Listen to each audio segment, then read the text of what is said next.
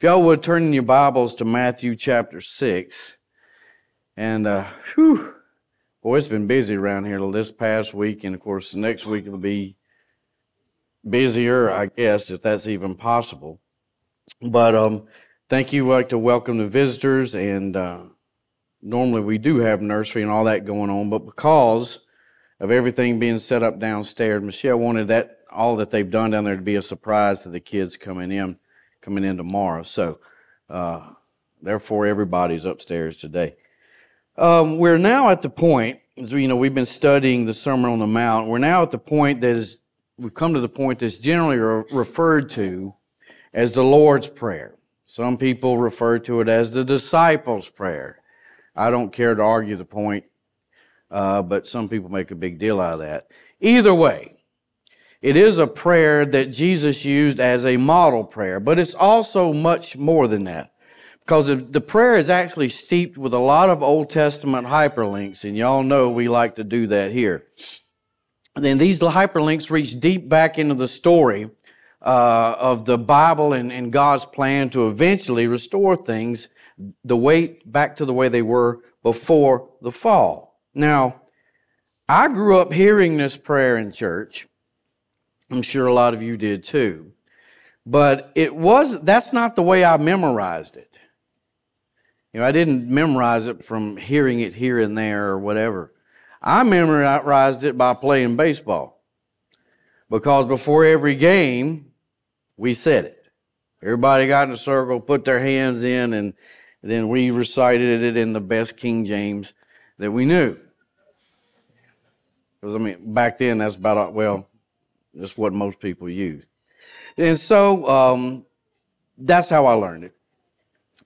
And then a bunch of years later, I'm coaching high school ball, and we would pray before football and baseball, basketball, all those games.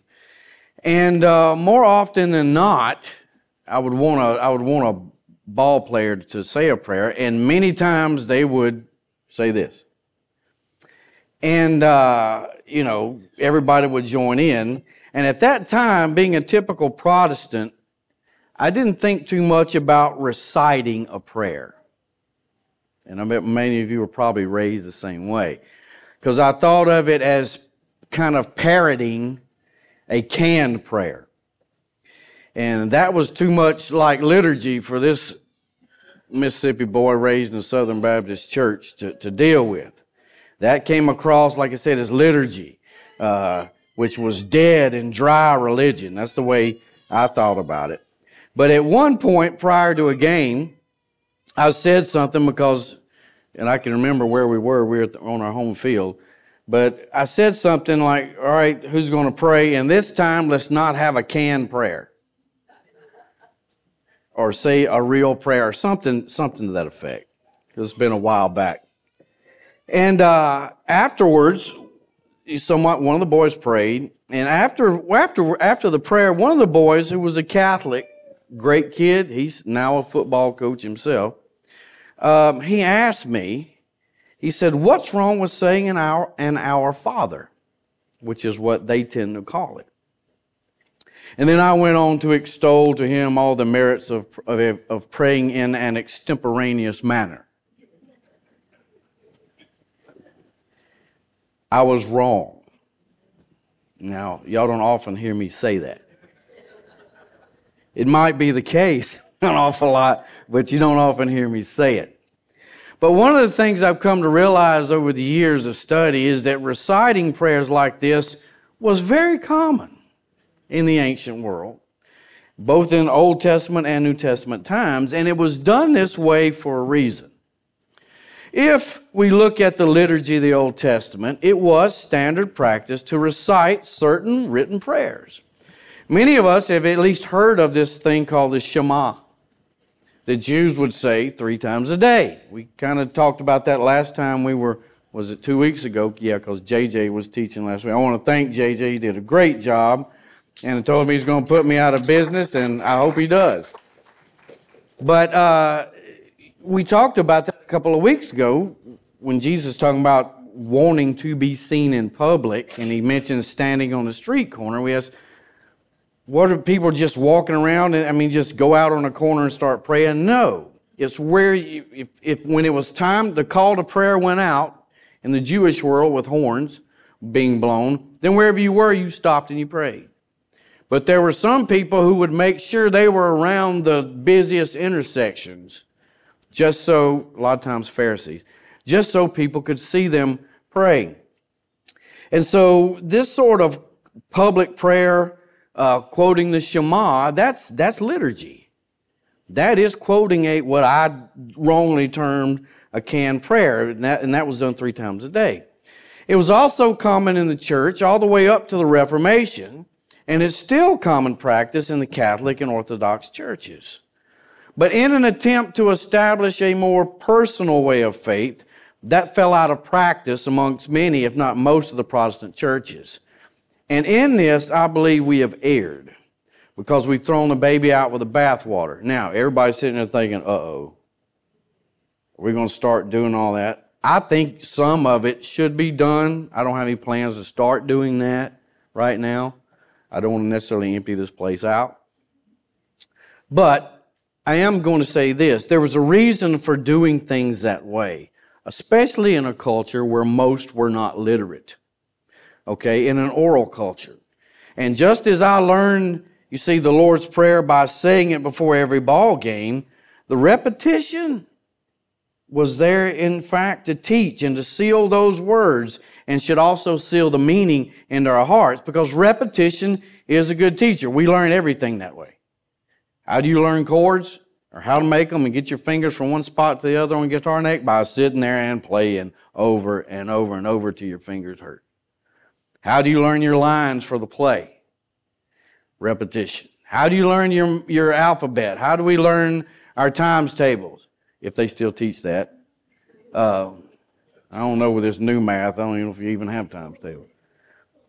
But, so repetition is a good teacher. But some will say, just merely reciting things from rote memory becomes kind of banal, and it's in that we lose the meaning of things. And this is the way I always looked at it, that sort of thing leads to dead, dry religion.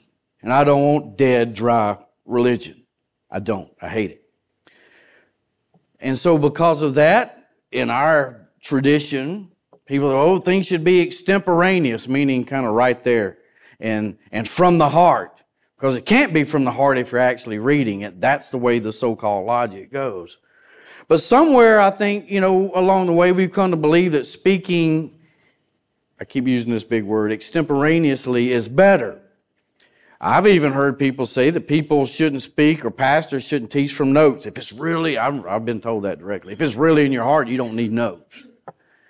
And my answer is, if you studied enough to have enough in your head to teach the message, you would need notes.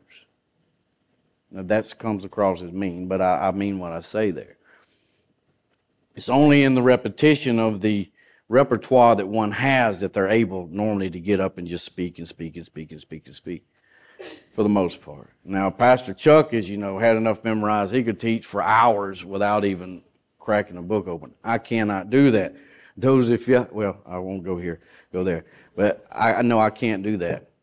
But the thinking is that it's just as if speaking from notes or reciting things from memory does away with the genuineness, if that's even a word, of a thing. But I don't believe that's the way God sees it, because He's the one that designed the liturgy of the Old Testament. He's the one that designed how everything was supposed to go in the temple. But we don't just seem to check the boxes when we write something or some liturgy for memory. That's not what He wants. And sadly, that can be the case, and that's the argument, is that if you do it. I grew up in a church that was not liturgical, but if I went to stay with my grandmother, she went to a Methodist church. And they had the responsive readings, and if you've ever done that, somebody standing up there and they read this and you read this and then they read that and read this. And there was more liturgy than ever was in any church I went to. But once again, we tend to think, well, that's just dead, dry, rote, that sort of thing. And we want to stay away from that. We want to be moved by the Spirit and energized, extemporaneous, and all that. Okay, here's the problem. Is that anything you do, whether it's extemporaneous or it's rote or anything else, can become dead and dry. We can begin to just go through the motions in anything we do. We can begin to just check the boxes in anything we do. I would venture to say that those that say do away with all that and just be extemporaneous, I would venture to say that they go through the motions in a whole lot of their church services or some part of it also. You know? We have liturgy here. We generally sing the same amount of songs for about the same amount of time. Liturgy is in some ways just repetition of things. Y'all know what's going to happen. We're going to come in, we're going to sing 4 songs. Then probably Stephanie's going to get up, or Abe, and do announcements, and then you're going to have to listen to me for a while. And then I'm going to close in prayer, and then we're going to do another song. And that in and of itself, people coming through here Sunday after Sunday, and go through that by checking the boxes, never really experiencing God or checking in with God or listening or anything. They're just trying to get through it.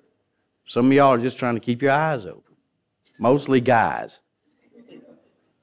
As the older I get, I understand why that is. But you see, that stuff goes on. So we can't just say, well, that's dead and dry, because you can do that. I don't care if it's the most Pentecostal, charismatic service you ever been to, and they're just a half a notch away from handling snakes. You can get into the rhythm of that thing and not actually check into what's really going on. Either way, hey, however you want to look at it, the human heart is able to gloss over the truths of God and His Word by just going through the motions. And that's a condition of a sinful heart. It's not an issue with whether or not something is memorized or it's not, whether something is done regularly or not. Therefore, we need to see the importance of a prayer such as this and how saying it on a regular basis can actually help us. God put that in the Word for the repetition, to help seal that in. It's not to say that we aren't to pray any other way, God forbid. But there is a time and a place for both means of prayer, as we see in the Bible. So let's look at this prayer and see that it is to be both recited and used as a template for more extemporaneous prayer. So look at Matthew 6, verse 7. And Jesus says, and when you pray, do not heap up empty phrases, and that's what we tend to think of as Protestants, is liturgy. These are just empty phrases. That's not what it means. We'll get to that later. When you pray, do not heap up empty phrases as the Gentiles do, for they think that they will be heard for their many words. Do not be like them, for your Father knows what you need before you ask Him. Pray then like this: Our Father in heaven, hallowed be your name. Your kingdom come, your will be done on earth as it is in heaven. And give us this day our daily bread, and forgive us our debts as we also have forgiven our debtors. And lead us not into temptation, but deliver us from evil. Now, a few weeks ago, when we were working up to this point where we start today, we'd gone over verse 7 before, but we need to return to it to see, because it's kind of a segue out of what he was saying as he moves into this sort of prayer, this model prayer. So we need to return to it to see that Jesus was speaking of the right attitude in prayer. Not to be just to be heard by someone else, not to be seen as being pious or anything else. And he uses some hyperbolic stuff in there, like go and don't pray in public, go shut yourself in, go to the house, go to the closet, shut the door, hide, turn out the light. That's hyperbole. Otherwise, everybody has to take off every time they want to pray. And we also talked about in their day, prayers were verbal, they were oral, they were spoken out loud, not necessarily just in someone's head. But remember, we aren't to pray in public just so people can hear us and think we're pious. We are explicitly told here not to pray like the Gentiles. What does that mean? Well, pagan prayers were known to be long and rambling and unintelligible. Let that sink in for a little while. It just went on and on and on, and it faster and faster and faster, and it ramps up and it crescendos, and it ramps up and it crescendos, and everybody gets worked into a frenzy. And then the faster it gets, the more rambling it sounds, more barbaric, not barbaric, it's not the right word, the less intelligible it became. Because in the pagan world, the prayer is there to beg and manipulate the little g God into doing whatever you wanted. And so the longer you prayed, the more words you said, the more eloquent you were, the more food you stuck on their little shrine or altar. All of that's supposed to affect them, to move them to your position. But that's not the way the Christian prayer works, not the way the Jewish prayer works. Not at all. We don't have any of this. You don't see any of that. That's why Jesus says you don't need to be no long rambling prayers. It needs to be an intelligent, intelligible conversation between you and the Lord. There's no need for any necromancy. There's no need for any reading the tea leaves, checking a sheep's liver, looking at the patterns of migrating. No need for that to figure out what's going on.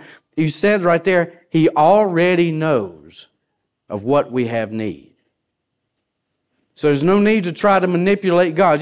God's not going to be manipulated anyway. So if He already knows what we need, why ask? Oh, well, He knows, so I can just don't have to go through that. Well, why is answered, well, for one thing, it's a good exercise.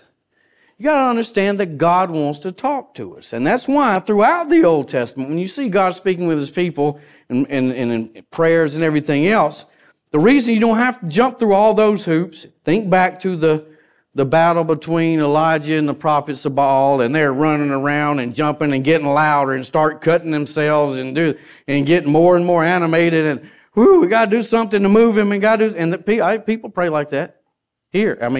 Christians try to do that. And they get more and more, and trying to, and then Elijah when it's his turn, he's like, y'all done?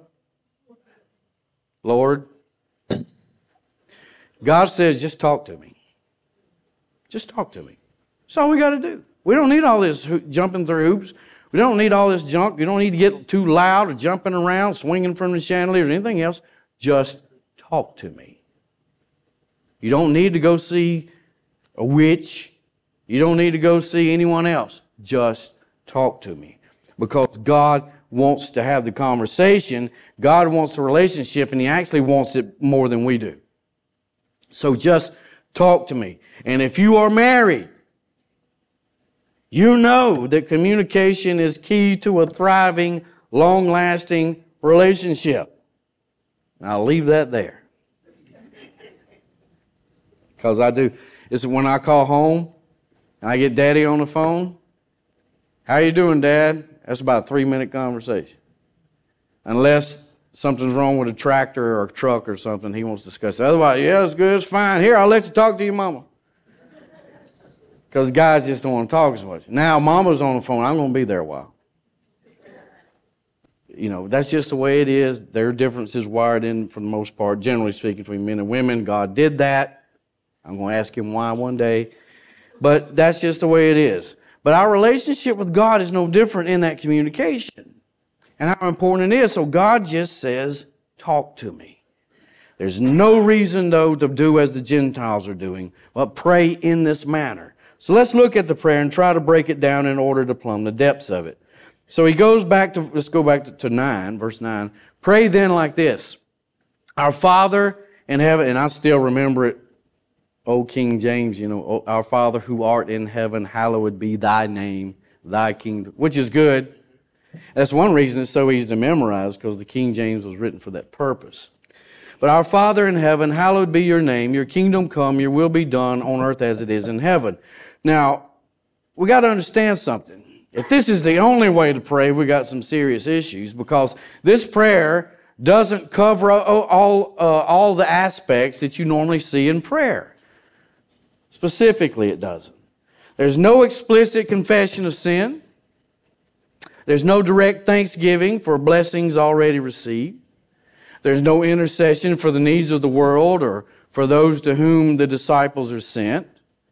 But all of these issues can be developed from this prayer if we understand all that Jesus is saying here. So, at the time, now I want you to see this, Jesus is not coming up with anything new in this prayer. That might sound strange to some folks, but he's not. Because at the time Jesus was teaching this, already in the synagogues, you have something called a Kaddish. And it's doxology in prayer, and it's worded almost the exact same way as what you get here. But Jesus puts a twist into it. A couple of twists, actually. So, there are a lot of similarities, but what is different is that Jesus speaks when he's praying this prayer, when he says, y'all pray like this. He puts everything into the second person. So he then personalizes the prayer. Because the prayers up to then in the Kaddish, all that are worded almost exactly the same, are not our Father, but it's Father. God is out there. It's not personalized. And that speaks volumes, because the first thing we need to see in Jesus personalizing the prayer is that he's doing that from the beginning. Because in the Gospels, if you pay attention, you see that Jesus refers to God as his Father several times. And that shouldn't come as a surprise, as Jesus is the only begotten Son. We've studied exactly what that means in the thread of the firstborn. I'm not going to get into all that. But we would do well to remember that phrase speaks of not necessarily chronology, but a special status given to Jesus. Because the firstborn was normally the one who got the inheritance. And then we see God flipping that upside down. But in the Old Testament, the use of the term Father, when it's related to Yahweh, is only seen about a dozen times. And then, most of the time, it's used metaphorically. Like, he is like a father who carries his son. It'll be something like that. But you really don't see the personalizing of it, or the closeness of it, or something like that. And that was because there was an assumed distance between God and even his people. You see that in the layout of the tabernacle and the temple. How many folks got to go up the mountain to Sinai? Everybody basically had to stay at the bottom, most everybody, and then they had to stay behind the line there. And then Moses, Joshua, and some elders got to go up a certain distance, but at the end of the day, and then Moses and Aaron, anyway, and then at the end of the day, it's only Moses who gets to go to the top. Everybody else is at a distance. The high priest gets to go in the Holy of Holies, where the manifest presence of God was in the temple of the tabernacle. Nobody else. So there was that presumed distance. So speaking of God literally as a father, or having that status, that's something pretty much foreign to the Old Testament. All right? But then, when we get to the New Testament, we get Jesus commonly referring to God as Father. And then later, the Apostle Paul speaks to this when he talks about speaking of God as Abba. Not the Norwegian Swedish pop group, but Abba, which is not a Greek word, it's an Aramaic word that means father or maybe daddy. So here's a question we need to ask ourselves. When by the time Paul is teaching this, hundreds of miles away from Jerusalem, years later after all that's going on in the book of Acts and later, how is it that all these Gentiles are referring to God as Abba or Father? It's because they've been reciting what we call the Lord's Prayer. It's already become liturgy. It's already something they pray. I would make the wager, if I were a betting man, that it's been, in a lot of places, substituted from the Shema, and it's been now being said 3 times a day, just as the Shema was for the Jews. Because it's now become liturgy, and they're reciting that over and over. Why? If you get up hearing the same thing day after day after day, if you get up speaking the same thing day after, and I'm not talking about any name it, claim it garbage, all right? We're talking about common sense here. If you get up speaking the same thing every day, it has an effect on your life. You can speak nicely to people every day, or I've seen children who've been browbeaten every day for most of their lives, and we can see the effect, either positive or negative, depending on how you speak to that child, the effect it has on their lives. So, It only makes sense that Paul says what he says later if this prayer was a part of the liturgy very early on. But Jesus has now moved the terminology from his prayer, my Father, speaking to his disciples, to be used by us, our Father. We are now able to say, our Father. And theologically, that's a lot bigger than you may think, because what it means now is our status has now changed. Now, I don't just mean going from unbeliever to believer. It's way more than that. We get that same status ranked up there, at least close to what Jesus is. We're not Jesus. I don't mean anything like that. But if you go into what we talk about divine counsel and that phrase sons of God and all that entails, boom, this moves that right up there. So we may take this sort of thing lightly, but we shouldn't. But in Jesus' day, that was a big deal. Because as we went through the Beatitudes, to whom is he speaking? People with no status. And now he says, you can say our Father.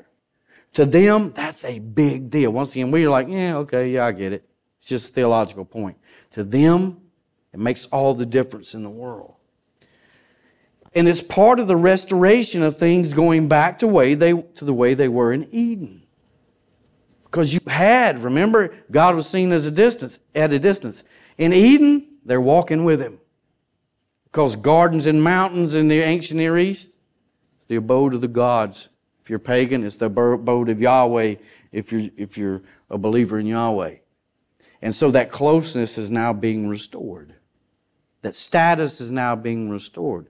That's one of the first steps on the way to Eden being spread or recreated here on earth, to taking back sacred space. You see how this fits together? If you just think about it, if we just read it and go, oh yeah, that's a nice part of the prayer.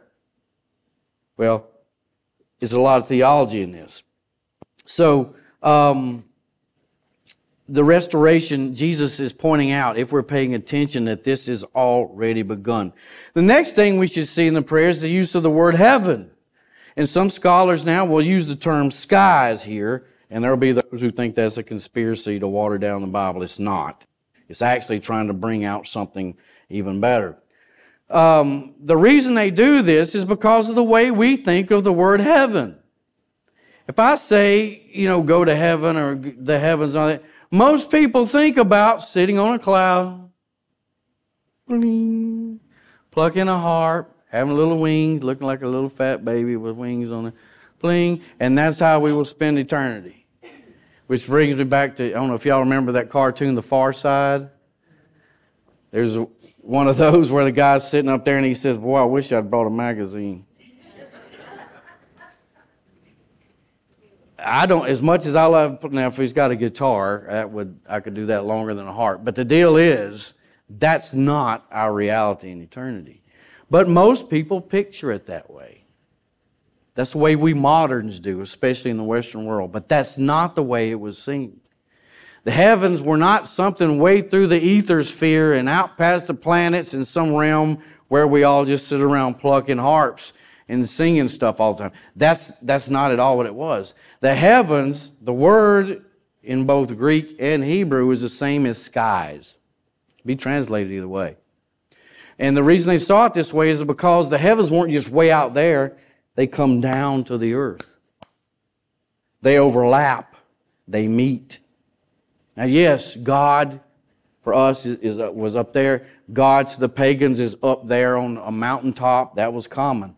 But the two are not separate. The heavens or the skies and earth interact and intermingle and overlap all the time.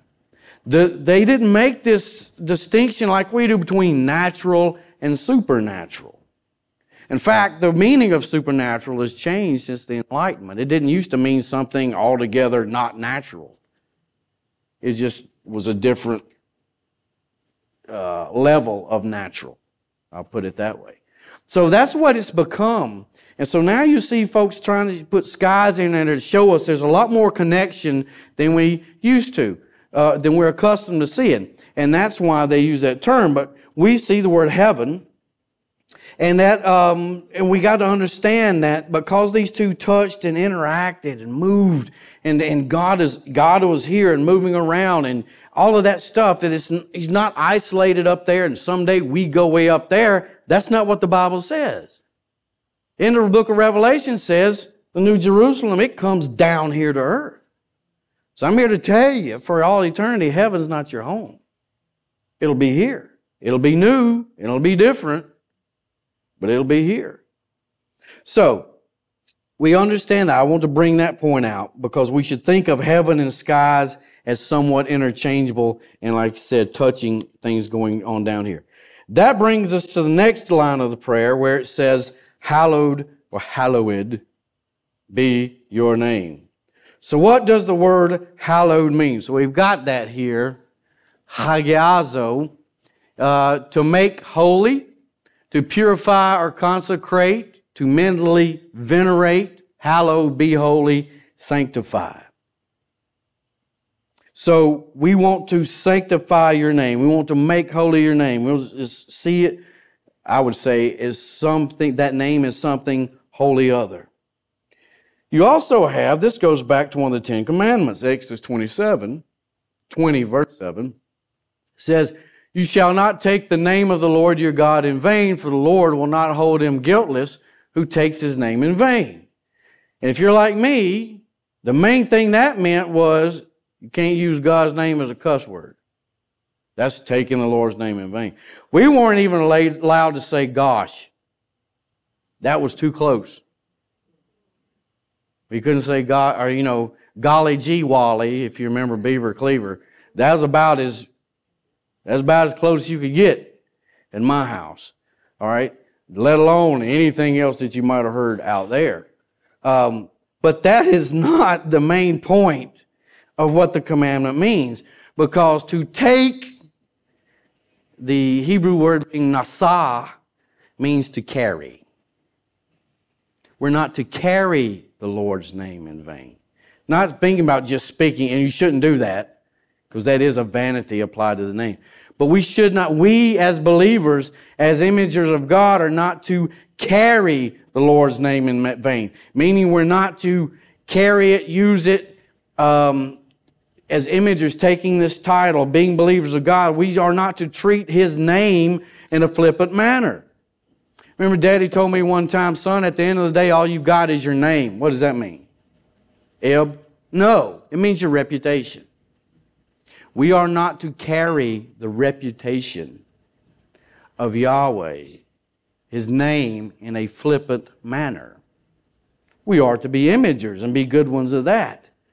We aren't to do anything, speak, live in such a way, or do anything that would besmirch the character of God or hinder His will.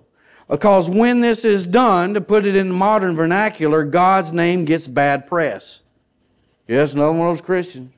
Every time a leader falls, every time one of us goes out there and acts like a moron in front of others, loses our temper, acts a fool, yep, and he's supposed to be a Christian. Boy, that's a big blow to God's name. God's name is to be venerated and seen as wholly other and sacred. Especially, even I would say this, especially in this room. Because we don't treat it as such, but it's supposed to be a holy place. It's supposed to be seen that way. Do y'all remember the story of the Exodus? When all that was going on there at the beginning, and Moses comes to Pharaoh, and Pharaoh states that, who is this God? I don't know who this God is. He knows lots of gods. The Egyptians had tons of them. He's also aware of the other ancient Near Eastern gods, the Syrian gods, the Assyrian gods, the Babylonian gods, the Akkadian gods, the Sumerian gods, the Greek gods. He's aware of all those. And now you come in here and tell me you got a God. I've never heard of him. Like my kids, will come on, Dad, you ever heard of this guy? He had a hit record? I never heard of him. You haven't heard of him? He did. He's great. I've heard of Elvis and the Beatles and Johnny Cash and the Stones. When this dude sells that many records, come and talk to me. Until then, I don't care. I probably won't care then, because it's In my book, it's not even music. But it's my humble but correct opinion. But by the time, this is what God is doing during the Exodus, is He's making a name for Himself. He really is. He will later tell Israel what His name is, but at the time of the Exodus, He's making a name for Himself and showing that, in a sense, there's a new sheriff in town, and you, Pharaoh, who are supposed to be a demigod, you can't do a doggone thing about it. And neither can any of these other little G gods you got running. They can't do a doggone thing about it. And He does it so well, God does, that by the time they get through the wilderness and they're coming into Jericho, what does Rahab, what does she say? We've heard. We've heard about your God. We know what He does. Everybody's quaking because our gods can't stand up to it. That's what we're talking about. God's name has now been glorified, and people fear Him and respect Him because what they are learning is that He is the ultimate. Of course, we know He's the only Creator God that there is. So we can see the importance of God's name, God's reputation. And we should already understand this, how important our name or reputation should be amongst other folks. And we should see how that relates to what Jesus is saying should be prayed in the prayer. So when they say, Lord, hallowed be your name, to have it respected, to have it venerated, as set apart, something holy other than, someone holy other than, as being up here, that is a big deal. If we go to Ezekiel 36, if you want to read that chapter, and it runs long. But what you see there is a long-running recap of Israel's history and how they transgressed their covenant with God. And what is specifically mentioned, amongst other things, is that in doing so, you have disgraced and brought shame to my name. Now we're backing up. There's a reason your employer, or they used to have certain codes of conduct, how you could dress, what you could wear, what you could say, even if you got out in public, maybe off the clock, if all of a sudden it's on the news that, you done something real stupid, they could fire you. Why? Because what you're doing throws shade on the company. What you're doing in the biblical context, whatever you do, now we're in a very individualistic society. So, hey, it's mine. Just this morning, driving in here, I pull up beside a guy, I look down there, he's got some wording on the side, on the rear quarter panel that says, my life, my rules. I said, yeah, dude, you couldn't be more wrong. And that's what we think. My life, my rules. It's my body, I can do what I want to with it. I can kill a baby if I want to. I don't think so. It's not your body. God gave it to you. Whatever you're good at, it's not yours. God gave you those giftings. And it's not your rules, your life. It's God's world. Now, you're free. You got free will. You can do what you want. But at some point, God's going to come up and say, how's that going for you? So I saw that, and it made me think of this. Because that sort of thinking, that very individualistic thinking, is it doesn't matter what you say, I'm getting mine. It's about me. Well, in the biblical culture, y'all already know this, it doesn't work that way. Very communal. Tribalistic, honor-shame culture. No, son, you're not going to go out there and act stupid because it's going to make the family look bad.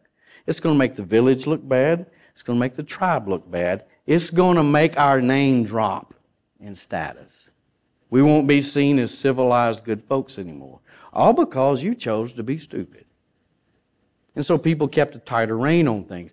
And the culture was more on the same page. So everybody's playing by the same rules, and we just don't do that. That's gone nowadays. There used to be certain things you just didn't do, especially in public. Now, you turn on the news, people are just cussing left and right. You got senators being quoted saying this, bleep, bleep, bleep, in an interview. That, even no matter how badly they spoke in private, you didn't do that in television. That was unbecoming. They don't care anymore. You can wear a hoodie and shorts to Congress. Well, it's about me and I want to be comfortable. No. at some point it ceases to be about any of us as individuals there. But the point I need to try to make here is that all of these things would bring disgrace and shame to God's name, and it shows how the other nations saw Israel and how they saw that the name of Yahweh was being brought low. The example is that when God's people act like the unbeliever, they're seen as hypocrites. You talk stuff, we don't see any change, we don't see any difference. When God's people live in such a way that brings judgment upon them, this is what happened. This is why they're exiled. And that's what we'll be reading about here in Ezekiel 36. When judgment was brought upon them, their actions and their lifestyles then incurred the judgment of God, what they're doing, which brings further shame to the name of God. The actual punishment, the exile, brings shame to God. Does that make sense? All right. And why are they exiled? Because of the way they've been living for a long time, which is no different than the surrounding nations. So, let's look at what Ezekiel has to say regarding this. Now, as we're reading this, it's going to be up here. What jumps out as you pertaining to the prayer about which Jesus has been speaking? So, we're going to be here, Ezekiel 36, verses 18 through 27. We're just doing this. Read the whole thing and what the prophet's saying. But he's speaking. He's going to give you a quick recap of Israel's history, and then look at what God focuses on. It says here, this is dealing with their exile and their judgment. So I poured out my wrath upon them, Israel, for the blood that they had shed in the land, for the idols which they had with which they had defiled it.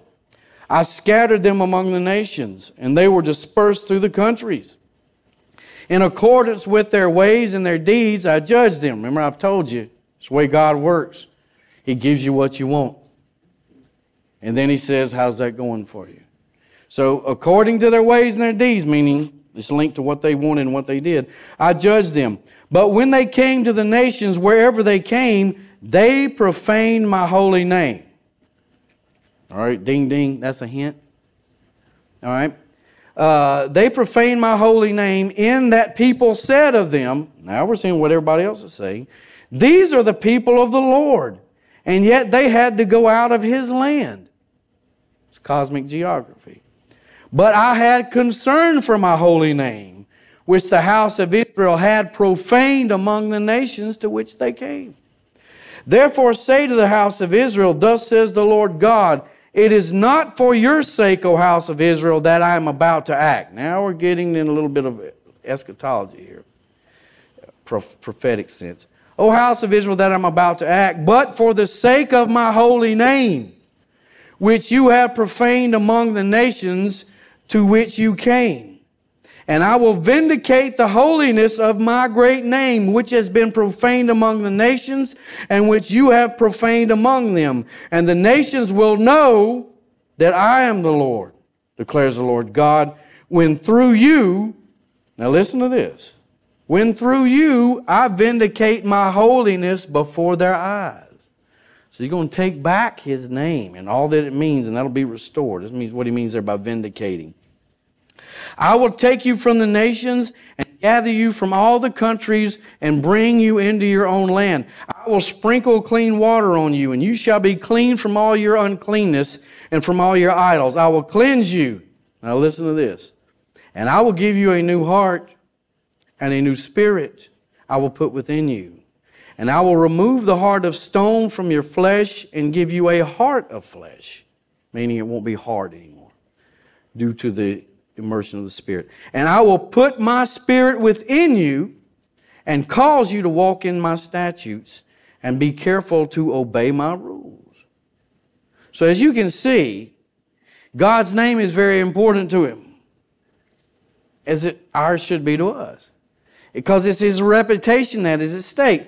So think of this, how are people supposed to want to worship Him and only Him if His reputation is so bad? If he gets a half a star on Yelp or whatever that thing goes. Nobody goes to that. I don't care how cheap you do it. If you got a half star on Yelp, nobody is using you to cut your grass or anything else. Nobody's doing that. Likewise, why should we want to worship Him if His people are no better than anyone else? But what we're also seeing here, see, because all that we just read in Ezekiel, that's been going on since Genesis 3 to some extent. And it's working its way throughout the Old Testament. And then by the time you get to the last few verses we quoted there, now he's speaking of what he will do.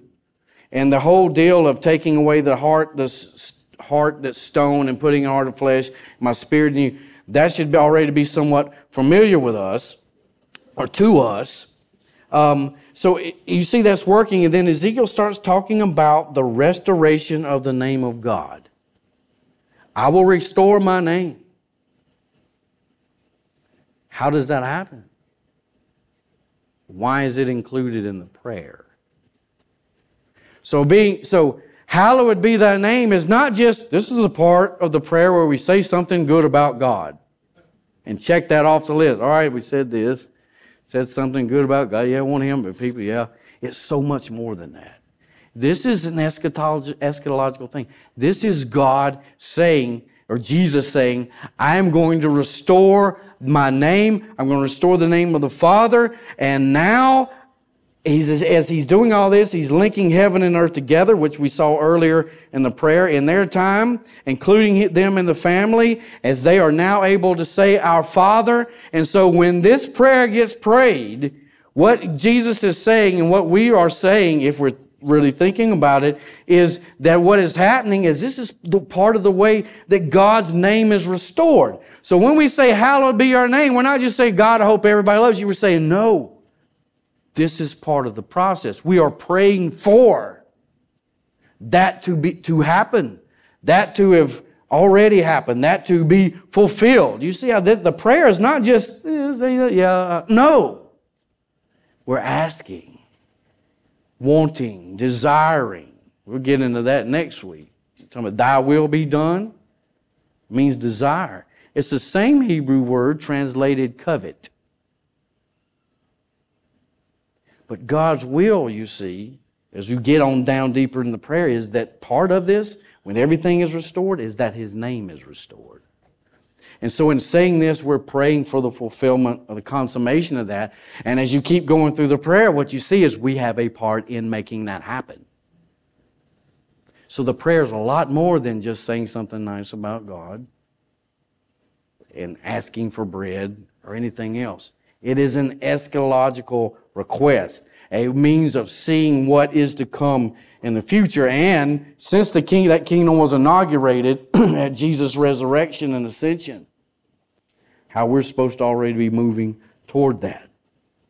So, once again, Jesus links both heaven and earth together. We've seen that in their time. He includes them as well as us in the family, as we're now able to say Our Father in this plan that is coming together in the kingdom of which Jesus has been speaking throughout this Sermon on the Mount. And we're saying that this, as all this comes together, where the name of God will once again be hallowed and revered as it should, and not be used as a curse word, and certainly no one can be accused, rightfully so, of not living out the way we're supposed to do that.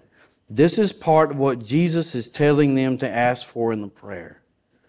Once again, can we see how eschatological it is? That it's more than just, no. It's packed. It's loaded. Every line with Old Testament hyperlinks. And then there's even more eschatology in there. We'll see this as we go. But what we need to understand today is that this prayer is deeper than many of us have been led to believe. And we need to see that the repetition of this in other liturgies is not necessarily dead, dry religion. Any practice can become dead and dry. Saying a blessing before you eat, for those that do that. That can hurry, okay, now see. Anything. And that's a good thing. You should do that. We do that.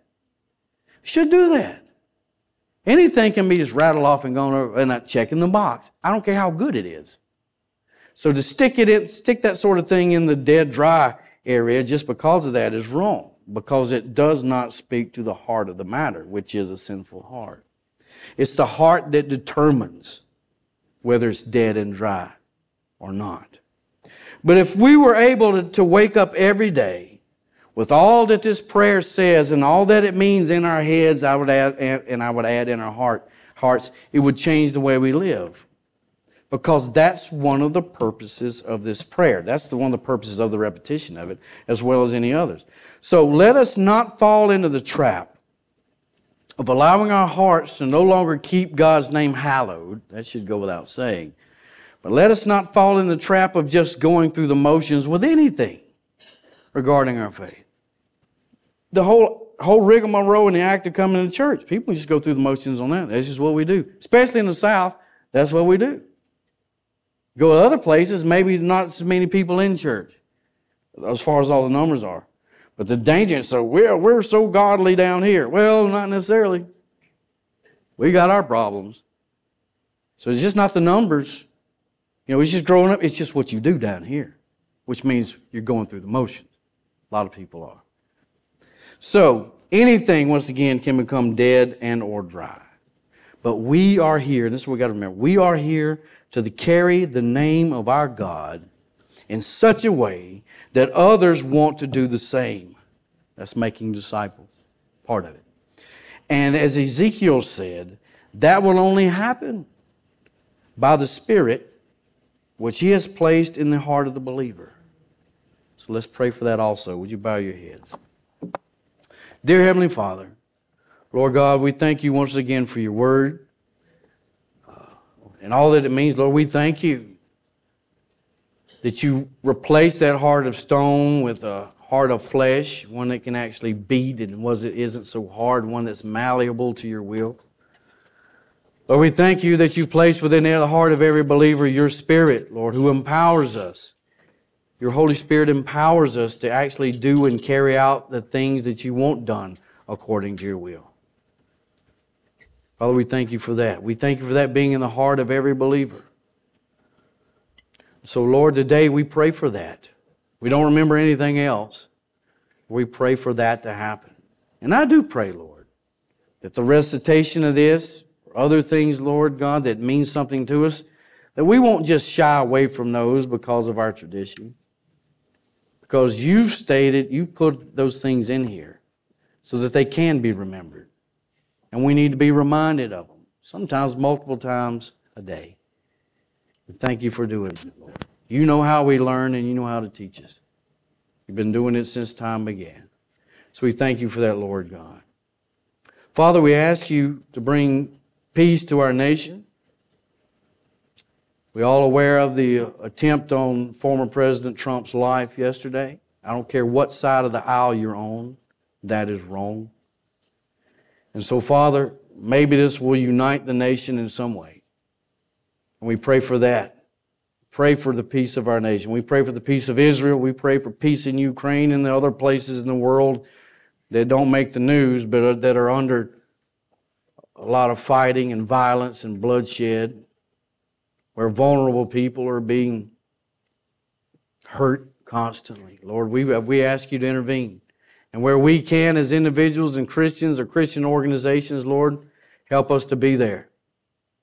Red Cross, Doctors Without Borders, what have you, missionaries, whatever. Father, be with us and guide us in your wisdom on that. Father, help us to see, as we work through this prayer, the larger scope of what you want us to be and who you want us to be and how you want us to be that way. And we thank you for that part in your plan, Father. In Jesus' name I pray. Amen.